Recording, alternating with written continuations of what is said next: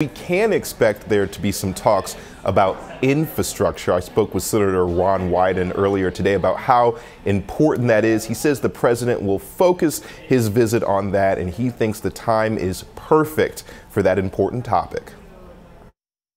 And the president has said, I just want to make time to listen to Americans on these big issues like infrastructure, and a lot of us in the delegation told him that we'd really welcome him and he'd get a very strong reception around these kinds of issues. The details on President Joe Biden's visit to Portland are still being worked out, according to Oregon Senator Ron Wyden. But he expects the president to talk about the recent infrastructure bill, which was passed back in November.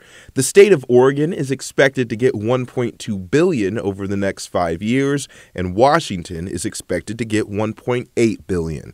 So infrastructure is so important to our quality of life, our economy, and you simply cannot have big league job creation with little league infrastructure. The I-5 bridge is one project that's a candidate for a big portion of the funds. The aging bridge does need to be replaced. When asked if President Joe Biden will address this project, Wyden had this to say. The details of the trip are still being worked out, but my colleague who sits near me on the Senate Finance Committee, Senator Cantwell, worked on the language as it relates to that, and she feels that the language that she has worked on is very compatible with our being able to move ahead on the improvements. The total price for the I-5 bridge is currently estimated to fall between $3.2 and $4.8 billion, with about $1 billion expected to come from Oregon and Washington,